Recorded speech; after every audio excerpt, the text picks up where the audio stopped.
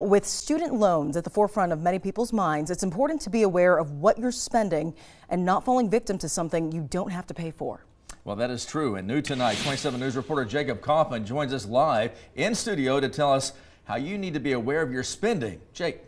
Yeah, thank you, David and Rebecca. As of October, people are back to paying student loans, including myself. In fact, just today, I received a letter in the mail saying for a fee, I could be eligible for total loan forgiveness. But one financial aid officer tells me that might not be the case.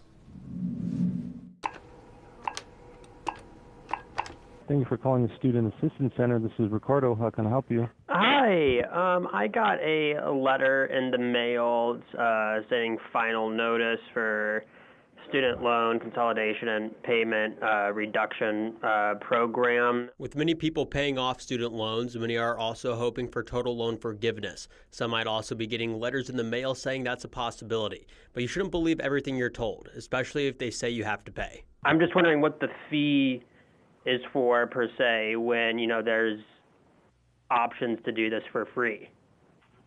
Yeah, I completely understand. So the fee, it depends on the debt amount, right? But for the most part, if you get approved for the program, the fee would be $299.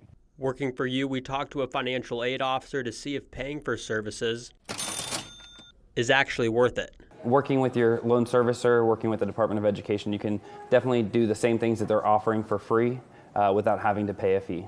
We also reached out to the Better Business Bureau and they left us this statement.